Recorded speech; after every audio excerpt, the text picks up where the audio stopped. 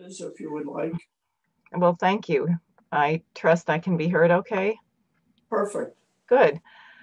Yes, well, I am running for U.S. Senate in the state of New York. I live actually in the West Village now, but I am in New Jersey for a few days for a number of reasons. Um, I'm running for U.S. Senate in the 2022 elections as an independent candidate, and I'm running for Chuck Schumer's seat. I would have been running in 2020, but I'm glad that it didn't work out that way. No Senate races up in New York in 2020, so it's 2022, and I'm targeting Schumer because of the role that he has played in this witch hunt against the president and also his undying loyalty to this rotten Wall Street City of London cabal that is destroying our country. Um, People may recall that when Trump came in and said he wanted to reorganize the intelligence agencies, it was Schumer who, I think it was Rachel Maddow, uh, her show, where he said this was a stupid idea because the intelligence agencies have 6 ways from Sunday to get back at you. And I guess that's exactly what they've been doing for the last 4 years and what we're seeing with this election. What I wanted to talk about today actually is that tomorrow, November 11th, is the landing of the 400-year anniversary of the Mayflower landing Mhm. um, at Cape Cod. Uh, so this is really incredible, and you would think that there would be celebrations all over the United States, 400-year anniversary of the Mayflower, of the Plymouth settlement.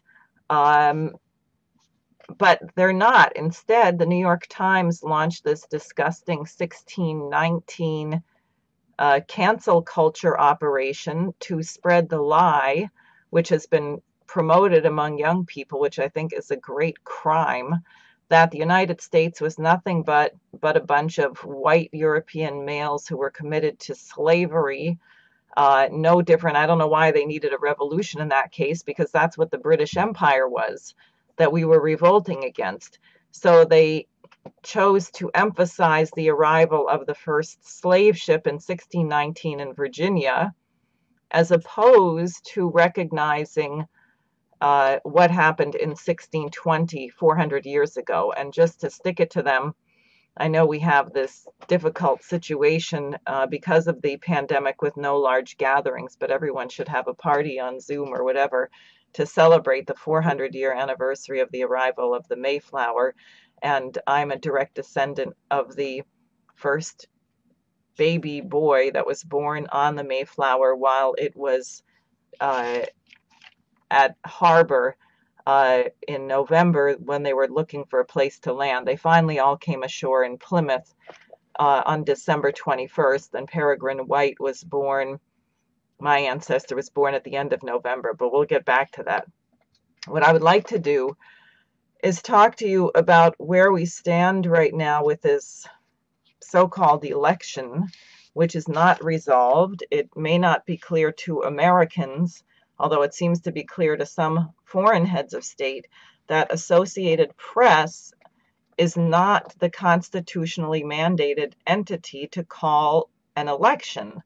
So the announcement of Biden's victory, which I think was made on Friday, was completely premature, not based on any state having ratified its results, and really fraudulent. And it's just designed as part of this media brainwashing to create this kind of wave where people just say, well, everybody's saying it, so it must be true. Sort of like man made global warming, even though the climate's been changing for 5 billion years, going back to the time of the dinosaurs 65 million years ago when there weren't any humans around. Uh, but somehow we're supposed to be capable of changing the climate on the entire planet, and we should drop dead. Now, I just want to share with you a few things that I think you'll find of interest. The president of Mexico Lopez Obrador has refused to congratulate Joe Biden. He said that they've seen plenty of vote fraud in the case of Mexico. They're very familiar with it, and he said to congratulate Biden right now would be premature, and he's going to wait until the lawsuits have been settled and the election has been officially certified. You may know that Obrador actually had endorsed Trump prior to the election, and there's a lot of collaboration between these two presidents on the drug trade and so on. I'll tell you, this is a translated quote because, of course, Obrador gives his press conferences in Spanish. But he says, he said, I am not saying that there was fraud or was not in the US election. That is not for us to decide. But in our case, in 2006, there was fraud, and it was all set up for the congratulations to flood into our opponent. The president likewise suggested that people refresh their memories of the 2016 US election. For 4 years ago, there was a great pile-on behalf of Mrs. Clinton, not only by the Mexican media, but from the Mexican government itself, citing hysterical cries by the idol of the technocrats and neoliberals that a Trump victory would be a Category 5 hurricane. And I'll tell you, to this day, people who oppose the president of Mexico apparently have been seen running around wearing Hillary Clinton t-shirts. So think about that. Also, China and Russia have wisely not congratulated Biden. They are waiting. The Kremlin said yesterday, quote, the current U.S. president has announced certain legal procedures. This is what makes the situation different. Therefore, we believe it's right to wait for the official results of the elections to be announced. The spokesperson for the Kremlin, Dmitry Peskov, told reporters, we hope that it will be possible to build dialogue with the next U.S. president and agree on ways to improve bilateral relations. China, similarly, they say, quote, this will be the most turbulent and uncertain transition period in the United States. China must be prepared. China hasn't congratulated Biden on his victory as Western countries did. I think it's because China needs to keep larger distance from the U.S. presidential election to avoid getting entangled in its controversy. This actually shows that China respects the United States as a whole. So two major powers, China and Russia, who are respectfully standing by and saying, we're not going to meddle in this. We are going to wait until the U.S. election is officially certified. Now, there is great reason to have doubt that Biden won the election. There is actually massive evidence of fraud. There are many lawsuits that have already been filed. I'm going to mention a couple of them here. Something that has been now revealed by whistleblower Dennis Montgomery, who actually designed a program, I think for the CIA, but I'm not sure which agency, to meddle in foreign countries' elections. And he said after 9/11, John Brennan and James Clapper took that program and used it in American elections. The program is called Scorecard, which is part of something called Operation Hammer. And they literally are able to capture, as this was explained by Kirk Wiebe earlier today at a press conference I was involved in. Kirk Wiebe is another NSA whistleblower. He said what this program does when things are transmitted over the internet, it's like little packets of information. He compared it to cars on a highway, that if you're driving on the, I wouldn't say cross Bronx because no one ever moves on that road, but the Long Island Expressway, say, on a good day, your car is zipping along and you have 3 people in it. Well, this program can actually pick out your car, replace the people in it, and stick it back on the highway. So by the time the data gets from point A to point B, the contents of the data have been altered. And this program, it's programmed to change the results of elections within a 3% margin. They didn't want to use it for larger than that because they thought it would be too obvious. But in any election that's close, they can use it to shift the vote by as much as 3%. And Dennis Montgomery, the nature of these computer events is the computer only does what's programmed into it. So that also means there is a program, there is evidence. Every such transaction that was altered can be documented. There's another program called Dominion Voting Systems, which was used to tabulate votes in 30 states. They discovered a quote unquote glitch in Antrim County in Michigan, which had converted 3,000 votes from Trump into votes for Biden. And it turns out there are at least 47 counties where this program was in use. You have the situation in Pennsylvania where people may know, in spite of a legal order, that Republican poll watchers would be allowed to watch them count the mail-in ballots. They had them stand about 30 feet away, so you would have really needed binoculars to see what was going on. They couldn't see anything. And they finally got a ruling in that. So in other words, there's just massive, massive evidence of fraud. And as Carl mentioned, there's going to be a rally in Washington, D.C. on Saturday, the Million MAGA March, to take this up. So I think this is extremely important. And what I wanted to give everyone a sense of is why in 2016, Lyndon LaRouche, who passed away last year at the age of 96, he made the comment that the election of Donald Trump was not a quote unquote local affair. That is, the election of Trump had to do with an international change related to what you saw in Great Britain with the Brexit vote, what you saw in Italy with a similar vote against the European Central Bank, that there was a revolt in the population of the Western world against the very unjust British liberal economic system, the system of bailouts, the system which really has been in place for decades, but particularly since the 1999 repeal of the Glass-Steagall Law and the 2008 bailout, which people may remember. In July of 2007, Lyndon LaRouche gave a webcast where he said, there is no possibility of a non-collapse. This system is coming down. And he outlined a program called the Homeowners and Bank Protection Act to put a moratorium on foreclosures. This was not taken up in the Congress. In 2008, you remember, there was a giant crash, and the American people called into the Congress overwhelmingly to say, do not bail out these Wall Street crooks.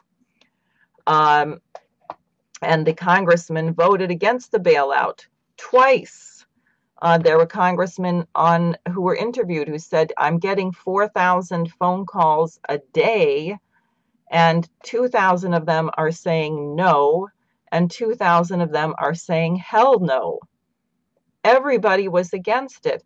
But then Hank Paulson came rushing in and threatened that if they didn't bail out these markets, that you were going to have martial law, blood in the streets, the crash, etc. So Congress capitulated, and we had the first $700 billion bailout program in September of 2008. Barack Obama, who was then a U.S. Senator, joined forces with Paulson and Bush to ram through that bailout. And since that time, we've had about $23 trillion of quantitative easing going into inflating this bubble. So they are in a desperate situation, and we'll come back to that. But I think what I would like to do right now is to reflect a little bit about why this is so important, why would the world be so concerned about what happens in the United States? What makes us really special, a really unique nation, which is actually very much dedicated to the goodness of mankind in principle? And I think what we're going to do is go back to 1492, or even the 1300s, the 1350s or so. People have heard of the bubonic plague or the Red Death plague. You had a plague in Europe. You had the Italian banking houses, very much like the banks we have today, that created a big bubble, and it collapsed. And the standard of living of people in Italy collapsed. And when the standard of living collapses, infrastructure collapses, supply lines collapse, and what you get in this case was a new disease that was spread by rats. And people really went crazy.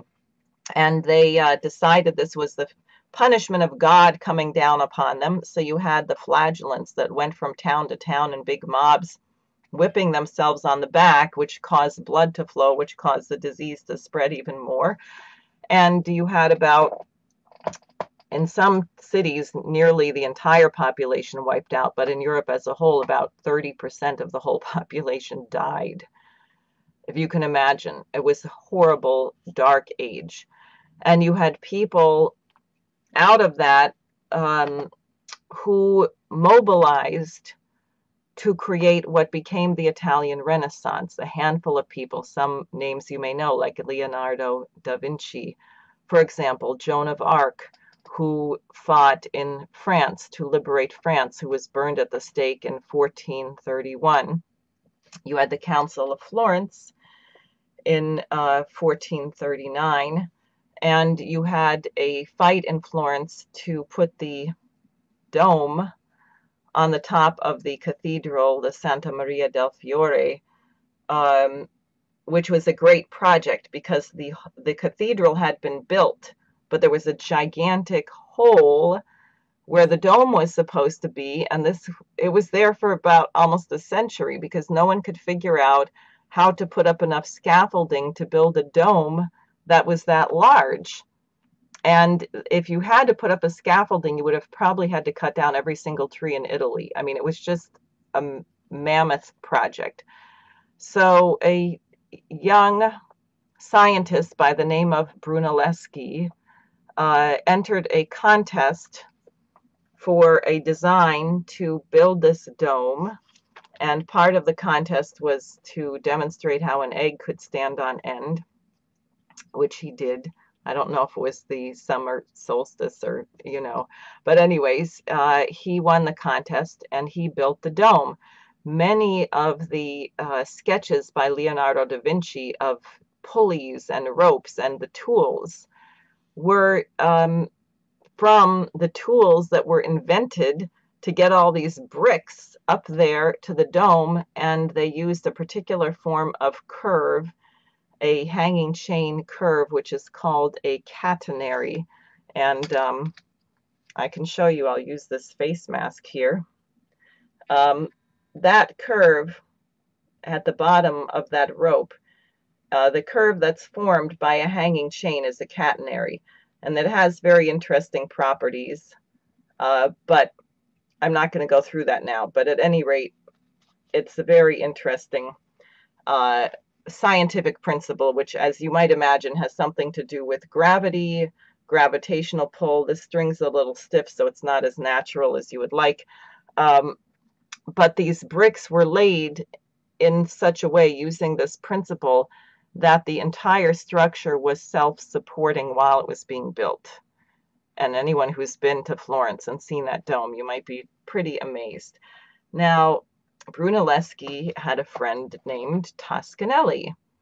Toscanelli was a map maker, and Jose, who's on here with us, is really much more of an expert on Christopher Columbus than I am. But Toscanelli was the guy who designed the maps for Christopher Columbus, who, as people know, by 1492 left Europe and sailed for the New World. And this was very important because this wasn't just a scientific experiment. It had become very clear to Nicholas of Cusa, who was really the inventor of modern science, that in Europe, and from Joan of Arc being burned at the stake and so on, while you had this handful of people who'd created a scientific renaissance, you could not get a true republic to survive in Europe. The oligarchical system was just much too ingrained. And in fact, when Columbus left to the New World under the patronage of Queen Isabella in Spain, the Inquisition was beginning, and the expulsion of the Jews and Moors. You had horrible torture and injustice and bloodletting. So the idea that was percolating with people is that if you could get to the New World, perhaps you could find a place where you could start fresh and create a government that was worthy of the consent of the governed. That was the idea. That was why it was so important to find the New World. So the fact that they went over there, Columbus was an expert enough navigator to know the patterns of the wind, of the tides, and so on, and people discovered that they could make repeated voyages back and forth, and this was extremely significant. So I'm going to skip over about a century, and we're going to come to the group that became the Pilgrims. There was a church or a church group in England that was getting oppressed. This is in the year 1610, and it was headed by a fellow named John Robinson. And John Robinson wrote a pamphlet entitled A Justification of Separation from the Church of England. And what he was objecting to was the idea that, he said, how can the government be over the church? Isn't the worship of God, isn't that the highest form of government? And so what he said is, we can't have a national church. He said what a church should be is, quote, a company gathered into the name of Christ by a covenant made to walk in all the ways of God known unto them. And in 1616, William Brewster and Thomas Brewer established a printing press to recruit to this radical idea that they were not going to be part of the Church of England, that there was a higher principle. And they created something called the Choir Alley Press. And for the next 2.5 years, they published a steady flow of books and pamphlets attacking James I and the leadership of the Church of England. And I should tell you what I'm looking at here, I don't know if you can see it, is an article by Bob Ingram. I guess it's backwards. Is it backwards there, or is it right facing you? It's fine. Oh, good. So this is a paper by Robert Ingram from LaRouche's magazine Executive Intelligence Review, which is just a delightful essay from 2006 on the Pilgrims and the principle of agape, of universal love of God and mankind, which is really the basis for this voyage. So what happened, and this became called the Leyden Church, King James got very offended, and by 1618, he had ordered all of the printers to be seized, and he said, quote, have the devil rise their souls and bodies in all collops and cast them into hell. And he started putting people in prison and having people executed and so on. So there was a tremendous persecution of this religious group.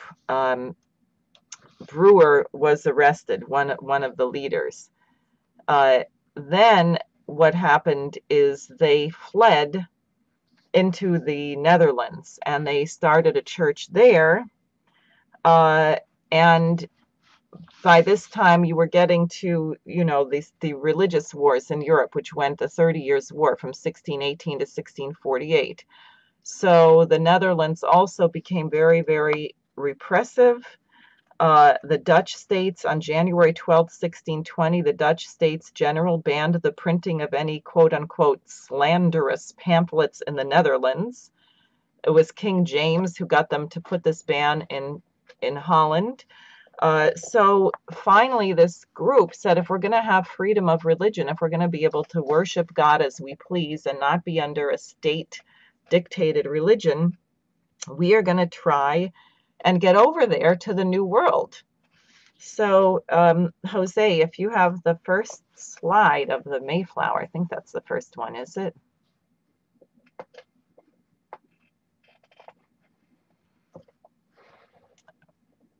Yeah, so there it is. That's a postcard of the Mayflower. They finally, and there were all kinds of difficulties. The pirates, no one was willing to take them. They had to raise an exorbitant amount of money. But they finally, on July 22nd, 100 of them left from Holland and ended up having to go to England for a few things. They were delayed. They were delayed there for 7 weeks, and finally they didn't get to leave until September 6th, which is really alarming. Can you imagine making that voyage in the middle of winter or the beginning of winter? So they arrived, as I was saying, at Cape Cod tomorrow on November 11th, 1620, 400 years ago today. And they spent a lot of time. They sent groups, not everybody, it was already beginning to get cold, so they did not have everybody leave the boat, but a few men went ashore and started looking around, traveling up and down in small boats along the coast to figure out where they could land. Can you go to the next slide? So it was during that time, while the boat was anchored off the coast of Cape Cod, that my ancestor Peregrine White was born. And that little cradle in that picture is his cradle. He was born on the Mayflower sometime at the end of November. And that chair next to the cradle was the chair of William Brewster, who managed to get on the Mayflower, but he had to change his name and pretend that he was someone else to be able to escape and get to the New World. Now the first, well, I'll get to that. That was around November. Things began to get very tricky, and this was very difficult, as you can imagine. But the church was very, very committed already to certain principles of the goodness. And to give you a sense of that, I'm just going to read you a little bit of the letter from Robinson, the founder of the church, who wasn't allowed to go with them. Interesting. The farewell letter to the pilgrims. Just to give you a sense of this, in his letter, he writes, "Now next after this heavenly peace with God and our own consciences, we are carefully to provide for peace with all men, what in us lieth, especially with our associates, and for the watchfulness must be had, that we neither at all in ourselves do give, nor easily take offense, being given by others. Woe be unto the world for offenses, for though it be necessary, considering the malice of Satan and man's corruption, that offenses come, yet woe unto the man or woman either by whom the offense cometh, saith Christ. And if offenses in the unseasonable use of things in themselves indifferent be more to be feared than death itself, as the apostle teacheth, how much more in things simply evil, in which neither honor of God nor love of man is thought too worthy to be regarded." He says later down, "A thing there is carefully to be provided for, to wit, that with your common employments you join common affections truly bent upon the general good." Think about our Constitution, the general welfare, the general good, avoiding as a deadly plague of your both common and special comfort, all retiredness of mind for proper advantage, and all singularly affected any manner of way. Let every man repress in himself and the whole body in each person as so many rebels against the common good, all private respects of men's selves not sorting with the general convenience. And as men are careful not to have a new house shaken with any violence before it be well settled and the parts firmly knit, so be you, I beseech you, brethren, much more careful in the house of God, which you are, and are to be not shaken with unnecessary novelties or oppositions at the first settling thereof. And he writes to them, lastly, whereas you are become a body politic, using amongst yourselves civil government, and are not furnished with any persons of special eminence above the rest, to be chosen by you into office of government, let your wisdom and godliness appear, not only in choosing such persons as do entirely love and will promote the common good, but also in yielding unto them all due honor and obedience in their lawful administrations, not beholding in them the ordinariness of their persons, but God's ordinance for your good, not being like the foolish multitude who more honor the gay coat than either the virtuous mind of man or the glorious ordinance of the Lord. So think about this. This was the farewell letter of the leader of this religious group coming to the New World, that above all else is the common good. And as they were before they disembarked, they decided, apparently there was some strife, and you can imagine it would be pretty stressful. Plus, people started dying. The first winter, out of the 102 or so pilgrims, half of them died. Peregrine White's father, William White, died. His mother, Susanna, managed to survive, but the father died the first winter, along with half of the people there. At any rate, November 20th, they wrote the Mayflower Compact. Do you have that, Jose? And they endorsed, they held themselves to this. Here's the picture of them signing it. They're on the ship because they wanted to make sure there was no strife. Can you go to the next slide? And here is the Mayflower Compact. In the name of God, amen. We whose names are underwritten, the loyal subjects of our dread sovereign Lord King James, by the grace of God, of Great Britain, France, and Ireland, King, Defender of the Faith, etc., having undertaken for the glory of God and advancement of the Christian faith and honor of our King and country, a voyage to plant the first colony in the northern parts of Virginia, where they thought they were, do by these presents solemnly and mutually in the presence of God and one of another, covenant and combine ourselves together in a civil body politic.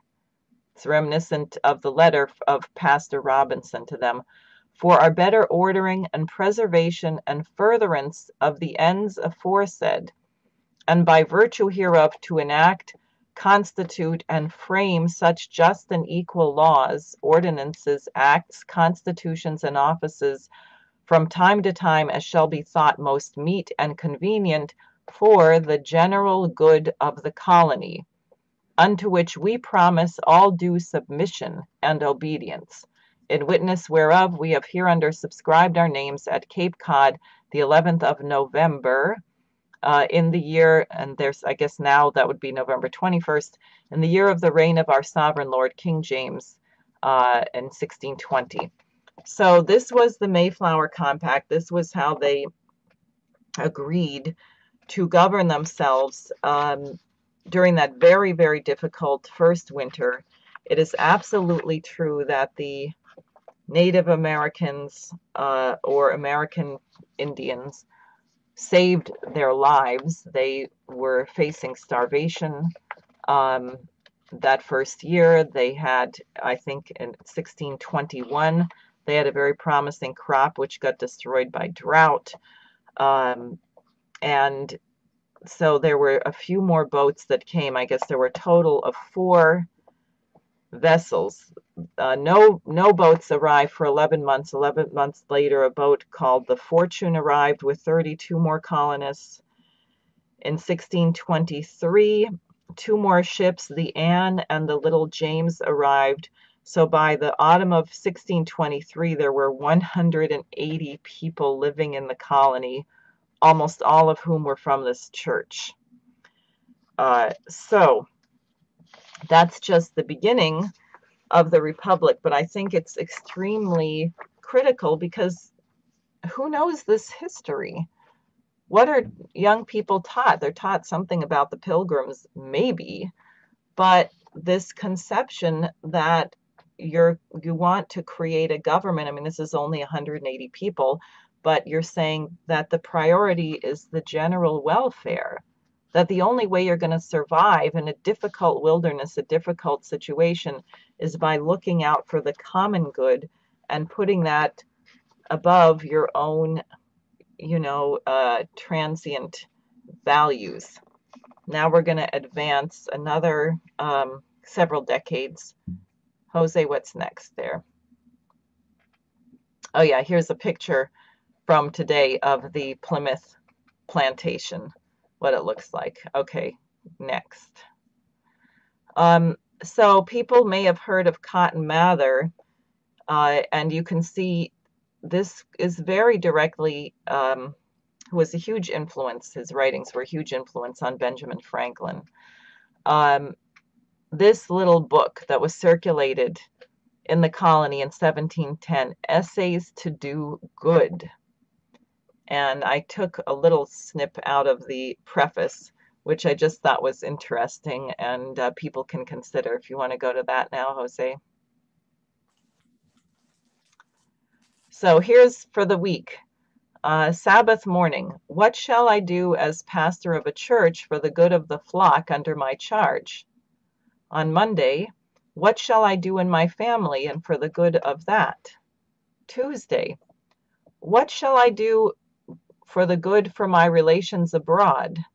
Wednesday, what shall I do for the churches of the Lord and the more general interest of religion in the world?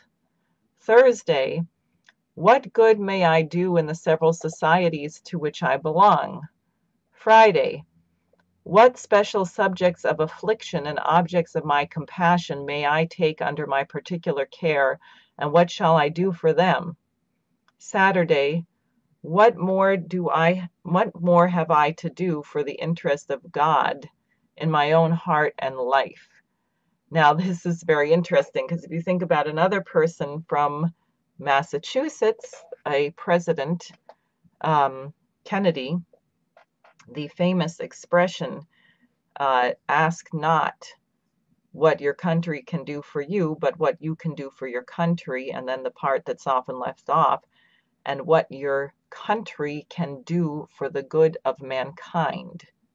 Isn't that interesting? A very, very direct idea. Next.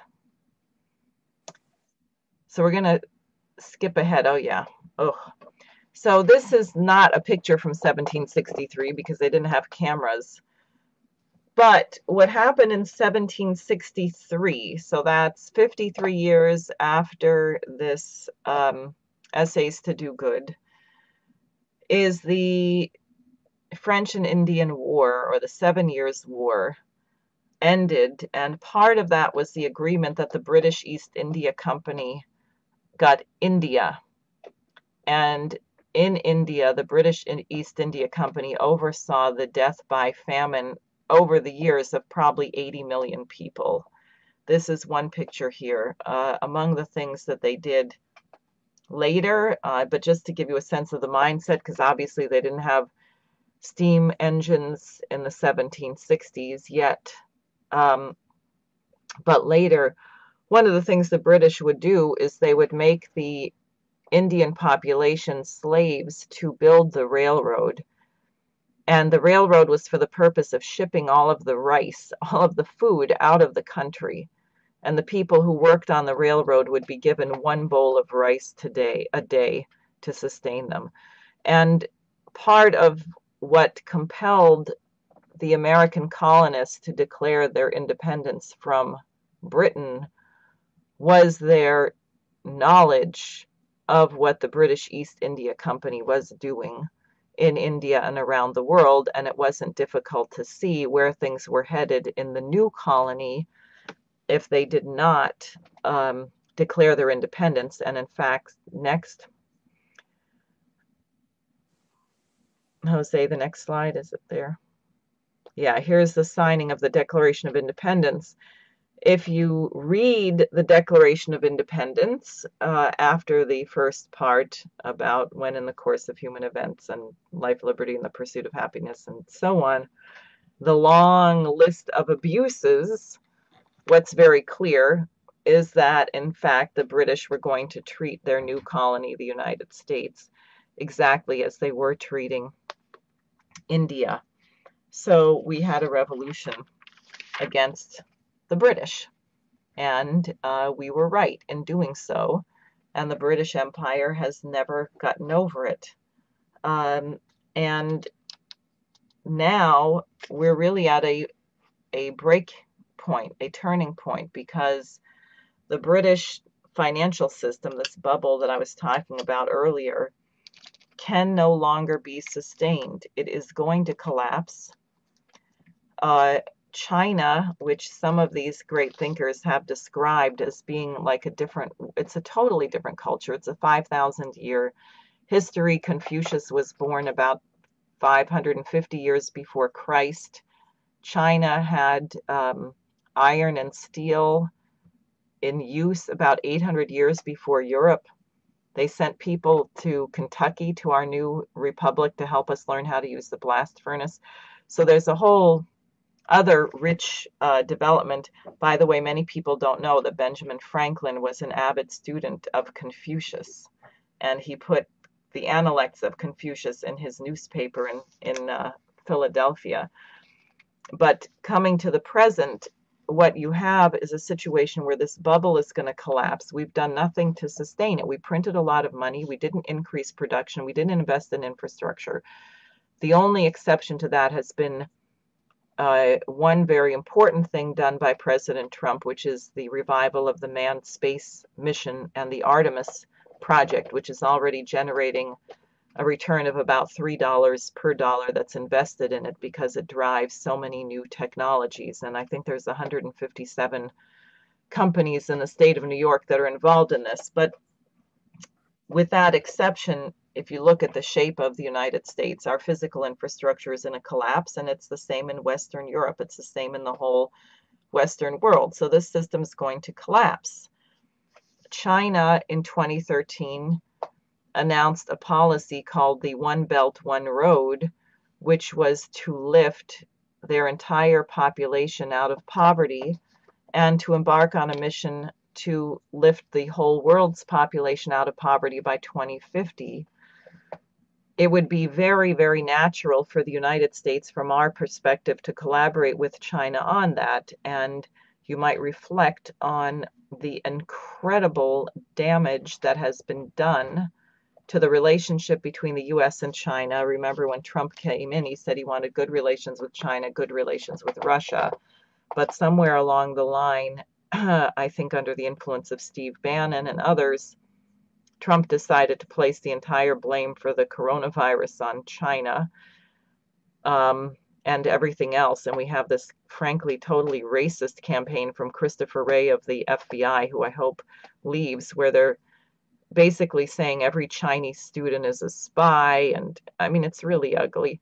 So they're trying to make sure the United States has no partners, because if you're going to defeat the British Empire, which is holding quadrillions of dollars in this financial bubble, you need something larger than the US GDP is, I think, 17 trillion. You need a combination of the US and China, the two largest economies of the world, and Russia. At least the US, China, Russia. Better the US, China, Russia, India. Maybe Japan would join this. You need a group of nations that says we're not going to be part of this liberal free trade drug running system anymore. And we want an American system kind of economic policy where your economic growth is measured by the standard of living, by physical measurements. China actually shifted in the last couple of years. They don't measure GDP in money anymore. They measure it in innovation, how many new scientific discoveries were made, for example. It's a real shift. But at any rate, the fear is that President Trump, in a second term, would be inclined to break from the genocidal, fascist, Green New Deal, British imperial system and revive the full industrial and scientific capacity of the United States and work with other nations of the world to put an end to perpetual wars and to collaborate on great scientific endeavors. And they absolutely cannot have that. It was warned by another person who wants to wait on the election outcomes, the former Defense Secretary of Germany, Willy Wimmer, who had said a couple years ago that people should stop trying to impeach Trump, that he might be the only thing standing between the world and World War III. Wimmer is warning, and others, former U.S. Senator Mike Gravel, that if Biden becomes president, we will have an actual hot war, a shooting war with China within 2 months, which would be catastrophic for the planet and for both ends of this. So we have an extraordinary battle, but I want everyone to take a measure of pride. We should really be having celebrations all over this country for the 400-year anniversary of this very, very courageous mission by a tiny handful of people who made enormous sacrifices and were dedicated to the principle of the common good. So that's what I wanted to share with you, and I don't know how you take questions or if there are any, but we can have that or other discussion. We're going to give Chuck Schumer a test on what you just discussed. Do you think he knows any of the facts you mentioned? Well, if he does, he certainly hasn't indicated by his actions that he does. Yeah, well, he's... I won't say finish my sentence. Could you tell us a little bit more about her candidacy? Yeah, tell us a little more about, there's a question about your candidacy. Candidacy. Yeah. And you're running. You're running for office. Yes, for U.S. Senate. Well, I think that the state of New York has an enormous, speaking of the common good, the state of New York has an enormous amount to contribute to the good of the United States. And I think a senator from the state really should represent that. I mean, you guys know, I mean, how many, and a lot of the firms right now that are involved in Artemis are based in Long Island. A lot of the companies there were involved in the Apollo mission. I think, Carl, you used to have something to do with that a few years ago. Some in Buffalo, Rochester as well. New York has farms. New York, it used to be the capital of the United States, where George Washington was first sworn in down at Federal Hall. And Alexander Hamilton and John Jay and Gouverneur Morris and all these incredibly great patriots organized here to unite the country. And then you had a great governor, Franklin Roosevelt, who became president, who took our nation out of a horrible, grinding economic depression and turned us into an industrial powerhouse and got massive employment and picked millions of people up off the streets and turned them into productive citizens. And I think this is something that can be done again. It's actually criminal. Our young people have been absolutely robbed. If you're under my age, you cannot even remember or think of a time when one person working 40 hours a week could support a family. That doesn't exist. Think about what it costs to go to college right now. So I was thinking about our horrible, perverse culture. I read this terrible story about a woman who had, instead of polygamy of a man with several wives, it was a woman with several boyfriends, although she was about to marry one of them, and she was pregnant with a kid from one of the other ones. I think she had 3 of them. I was thinking how weird this was, but then I thought, well, if it takes 5 incomes to pay your mortgage and pay for health insurance and pay your property taxes, maybe that's how something like this happened. Or young people can't even start a family because they're stuck living with their parents forever. And I think people have a hard time imagining a situation. A colleague of mine likes to describe that when she was young, she was a political organizer like myself. So she got a job working at a bank for minimum wage, which was, I think she said it was like $1.02 an hour, something like that. She rented a 2-bedroom apartment in Albany. The rent for a 2-bedroom apartment was $104 a month. And I guess her minimum wage is more than $1, whatever it was. The rent for the apartment was $104 a month. She made that in 1 week's pay. So maybe her pay was like $2.35 an hour or something. So you're covering your rent with 1 week's pay, and then you have 3 more weeks in the month to pay for food and everything else. And it was a spacious 2-bedroom apartment for herself and her husband. Nowadays, you can't even imagine that. And the city of New York, I've been just starting to really dig into some of these things, and it's absolutely scandalous, and Wall Street absolutely has to be brought to its knees. It's an outrage. What?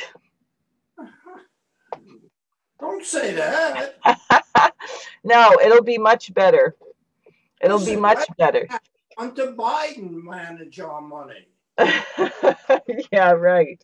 How does Joe Biden live in a $12 million house, and he never made more than $200,000 a year?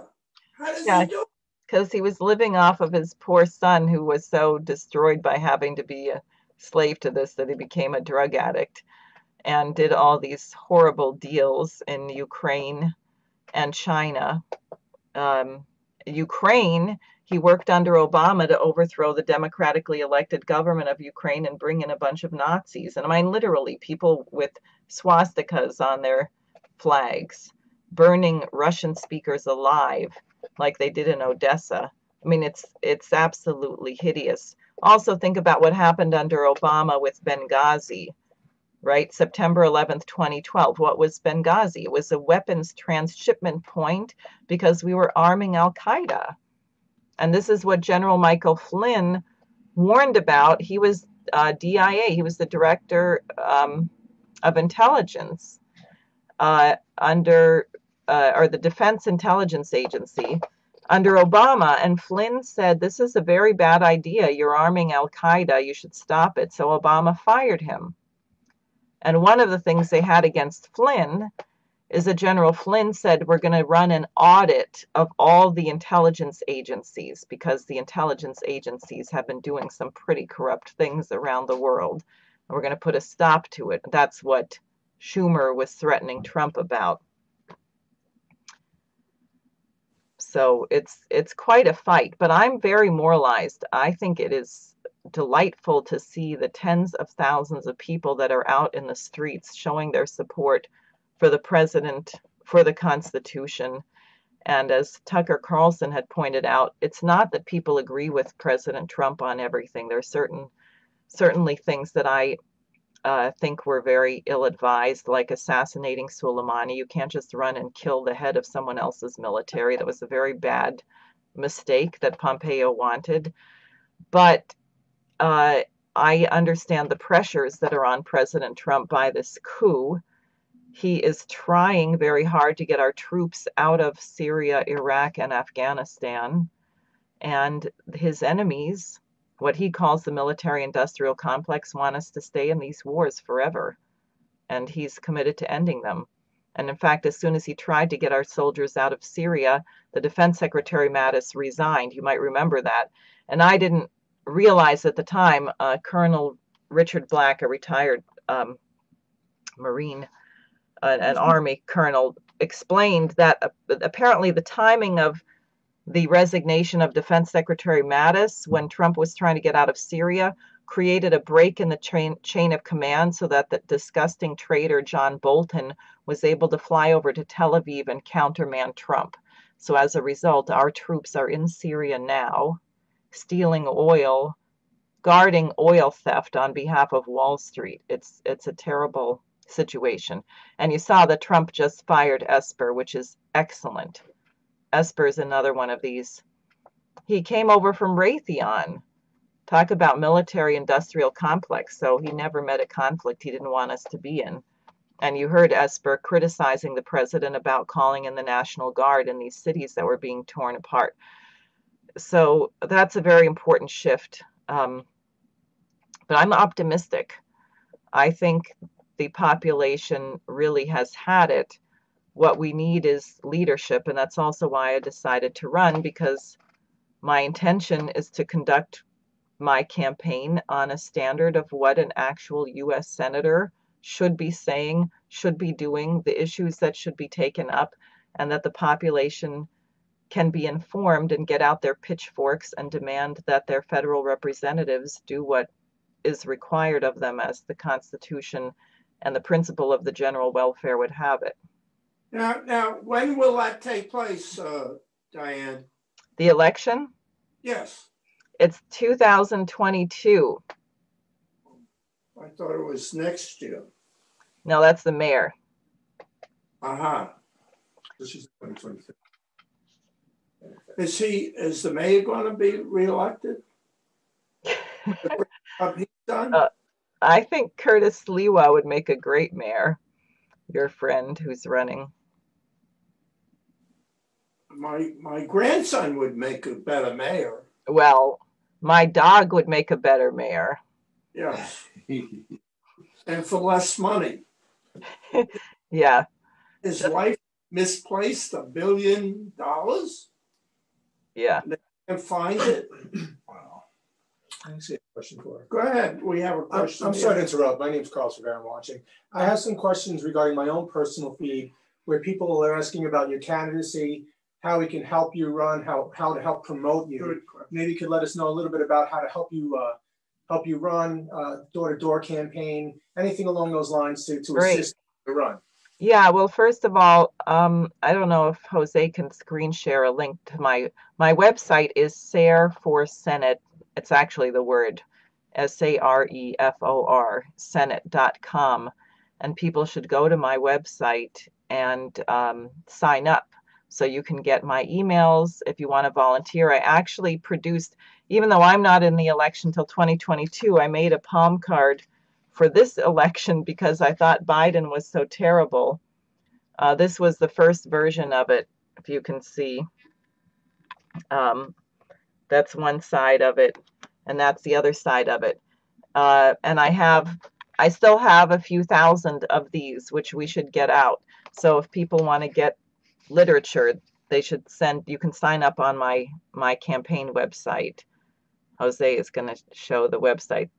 And I have excuse me, a personal interest in a topic called parental alienation. I'm not sure how familiar you are with it regarding parents who are targeted by an ex-spouse and are having difficulties with children.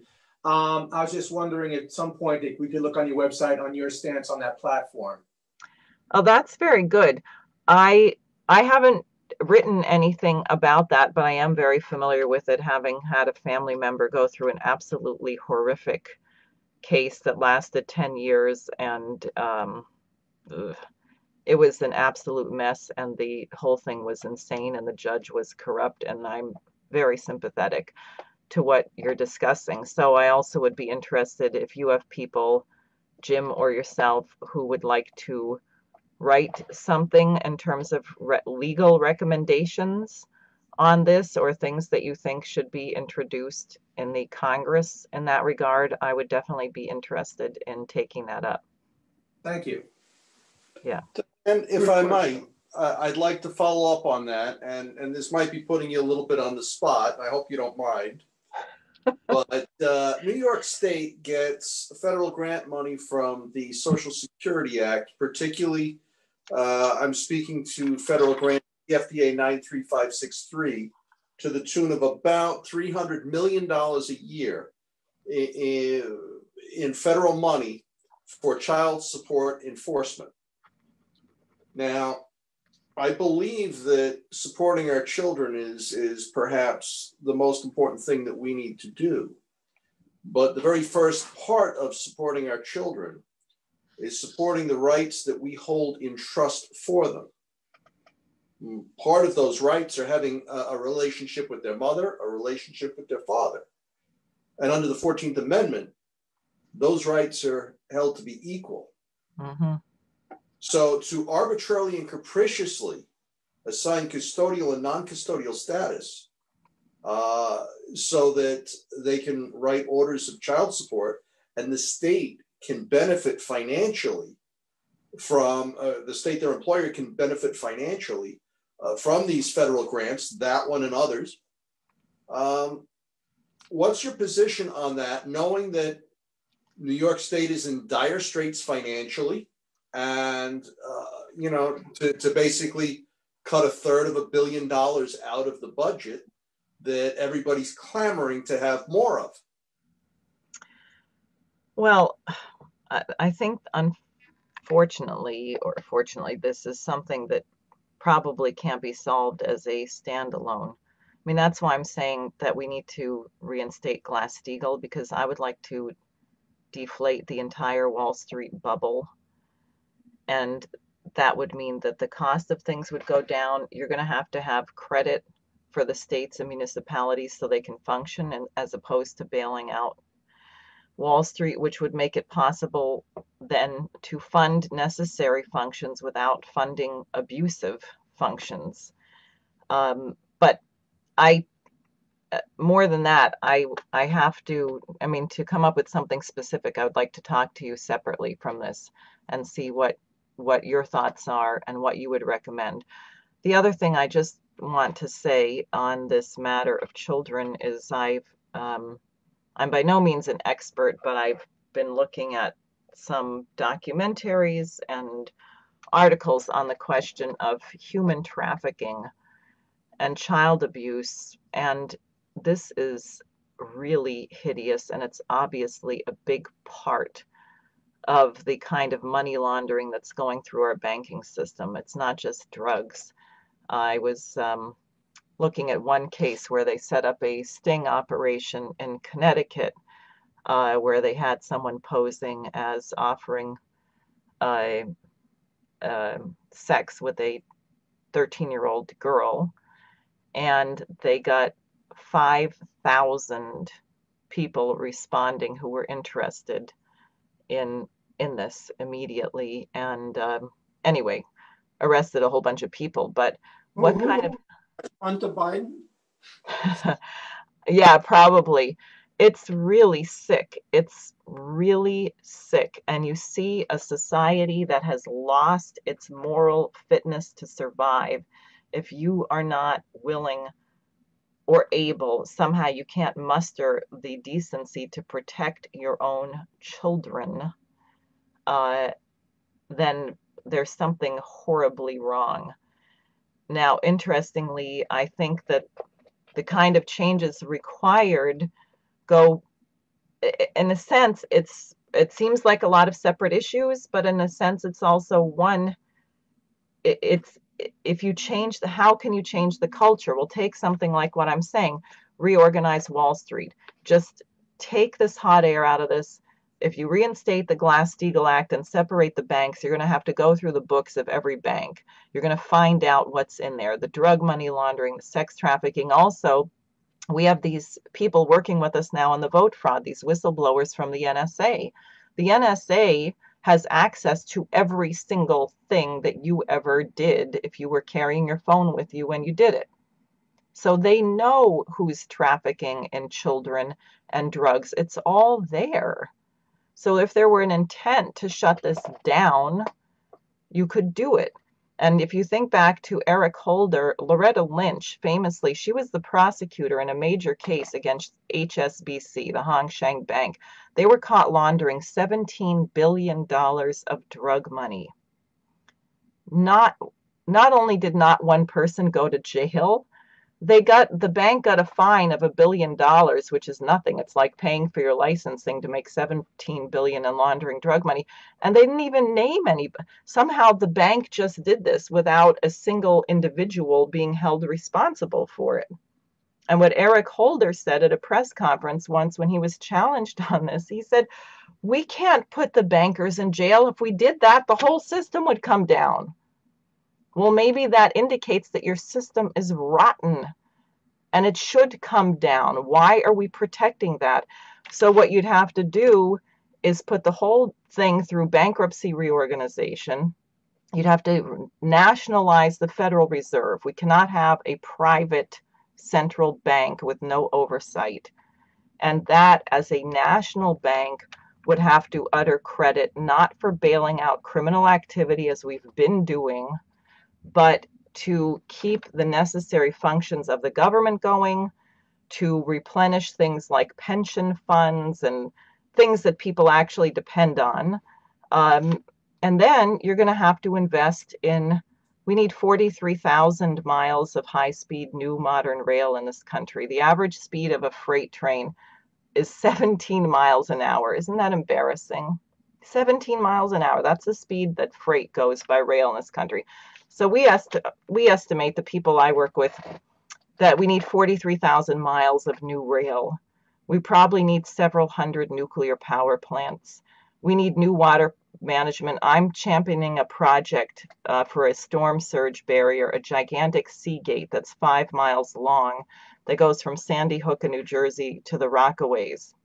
There's a design by a company called Halcrow, which means that when you have a hurricane, the gates go up and the entire Manhattan Harbor, Staten Island, the Port of Elizabeth, everything that got totally flooded would be protected.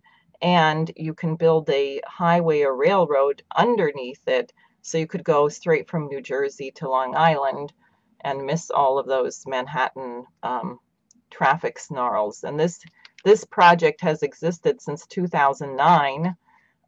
It was brought up at a conference of the American Society of Civil Engineers, and at the time the bill for it was only $7 billion. And they said it wasn't worth the money. Think about the damage from Hurricane Sandy in that regard. So we need a full transformation, but the main thing is a science driver like the space program and the development of fusion energy, because you don't want mankind. Why should our children and grandchildren be doing the same things we are, living the same way we are? There are things that we could be doing that we don't even know what they are right now. We haven't even thought of them yet. I mean, think of what Benjamin Franklin would have thought of this crazy meeting that we're having in cyberspace right now. What a novelty that would be to him. So we have to create a society that is oriented 50 and 100 years in the future. And I think if you do that, a lot of the problems we've seen recently, these deaths of despair, of drug overdoses, of alcoholism, and so on, would dry up.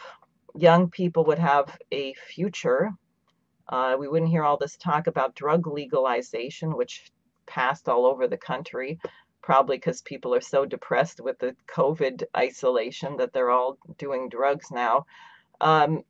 You know, we could transform the culture. Well, New Jersey just approved drugs, marijuana, and Yeah. one of the state, I understand, approved all the drugs. That was Oregon. Oregon.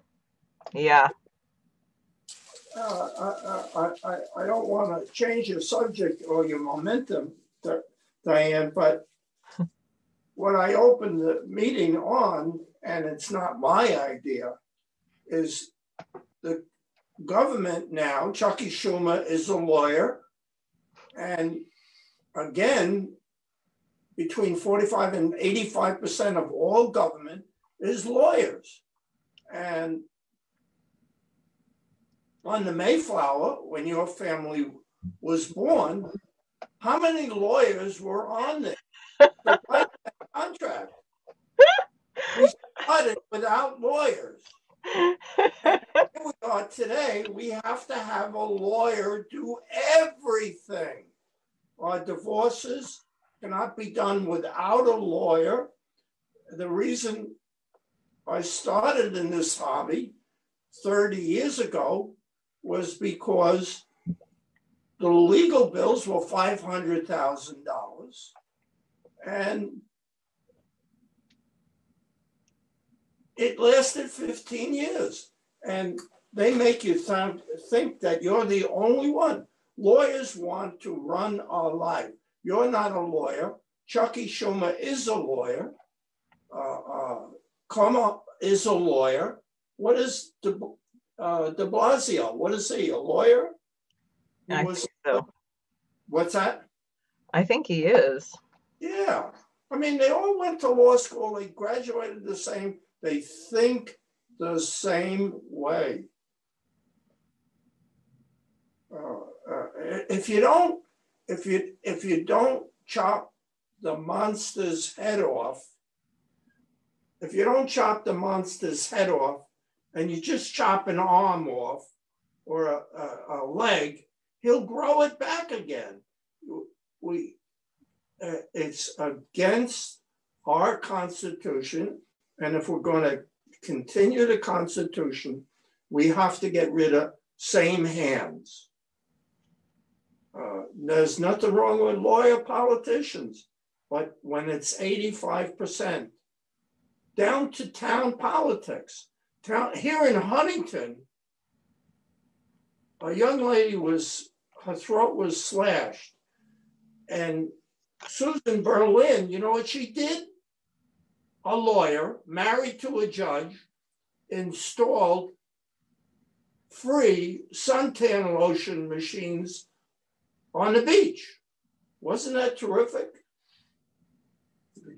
I mean, and recently she was elected to Suffolk County legislator, and the first thing she did was move to Florida and sue the county because she wanted to be Skyped for the one meeting she went, the 1 hour work that she did for her $100,000 plus a year job. Get rid of the lawyers out of politics. And many of these things we're complaining about will fix themselves because we need people like you and Carlos, Dr. Carlos, and Jim, and Jose. Yeah, I was actually going to ask Jose if he would like to say anything. No, I'm happy listening to both of you speak. In fact, I'm getting a real history lesson tonight. So we all are. Hopefully, there would be more members. We'll email this to thousands of people, and hopefully, they'll spend a few minutes listening to it instead of CNN. Rachel Maddow, the idiot. Excuse me. Yeah, if you could, Jose, put my website up there again so people can find me. I would really like to hear from people. Sure. And also, I will say that to get on the ballot in the state of New York is a very tough challenge. I will need 15,000 valid signatures from at least 20 out of 27 congressional districts, if we still have that number after the census, which means I'm going to need people all over the state to help collect these signatures. And we're going to go for 30 or 45,000 to make sure they can't throw me off the ballot. And that's sareforsenate.com. Is it that many per district? No, it's 15,000 valid total. And I'll tell you, most people really can't get on the ballot when Mitt Romney was running for, no, not Mitt Romney, John McCain. John McCain actually could, oh, there's my new palm card. See that? Isn't that nice? That's Joe Biden, responsible for the destruction of everything. John McCain wasn't able to get on the ballot, so they slightly changed the law to make it a teeny bit easier, but it's still easily the toughest state in the nation to get yourself on the ballot, and many people fail. I'm confident about my ability to do that because we got Lyndon LaRouche on the ballot twice in New York, but we had hundreds of volunteers out there petitioning in the middle of winter. It was a real challenge. What date does this need to be done by? They give you 5 weeks in 2022, 5 weeks. Happily, since I'm an independent, will be in the summer and not in the winter, but you have 5 weeks to get that number of signatures. So an email list needs to be built now. Exactly. Exactly. God bless your husband to put up with this. You're not kidding. He's Hi. Who makes dinner for him? Don't ask. It's terrible. Oh my God. He's yeah, the reason you don't see him much is he's working very hard to make it possible for me to do this. God bless him. God bless both of you. Well, thank you. God bless this nation. And we should get everybody out there on Saturday in Washington, D.C. The rally starts at 12 noon. It's at Freedom Plaza in Washington, D.C. Can you email me a... Yes. Yeah, there's a page that's set up for it, so I'll send you an email. Someone sent me the link to it. I'll have to find it and send it to you. Anything we could do. Great. This is it. We can't lose this fight. We cannot lose it. And I think it's possible to win. As somebody once said, we get the government we deserve. A lady I speak to, her father got corona. And guess whose fault it is? Trump's. Trump's fault. Yeah. You know, like he could have done something for her father. How unsympathetic we are. Not to vote for Trump. Completely unsympathetic. It's so stupid. We get the government we deserve. That's true. And it is rigged, but that's why we got to be in the street. The other reason we need to be in the street, as you've seen, is we have incredible censorship right now from Facebook and Twitter and so on. Yeah, I can only Facebook 5 people. That's it? And they shut me down. A lot of people switching to Parler. It's uncensored. Yeah. Thank you, Diane. Thank you for your time. Thank you. Well, thank you. Thanks very much for having me. And I'll Thank you. send you those links. We'll do what we can. Thank you, Jim. Thank you, Carlos. Just for the moral support. You're welcome. You're welcome. All right. Good night. Good night. Good night, everybody.